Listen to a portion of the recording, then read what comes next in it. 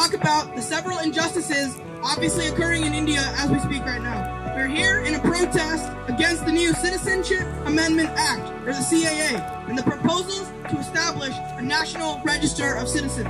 No CAA! No CAA!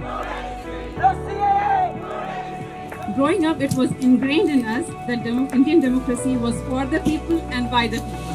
Secular India was formed with religious freedom and not based on one single religious ideology. Rights for all! Hate for none! Rights for all! Hate for none! Rights for all! Hate for none! Let us take this step as the new beginning, where we're going to stand against this.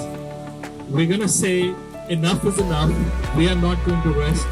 Let's make sure that we go to our government, our Congress, our legislators at the state level, at the federal level, and demand that they put pressure on the Indian government to overturn these laws, that they hold hearings on what is going on in India. No justice! No peace! No justice! No peace! No justice! No peace! No justice! No peace! No justice! No peace!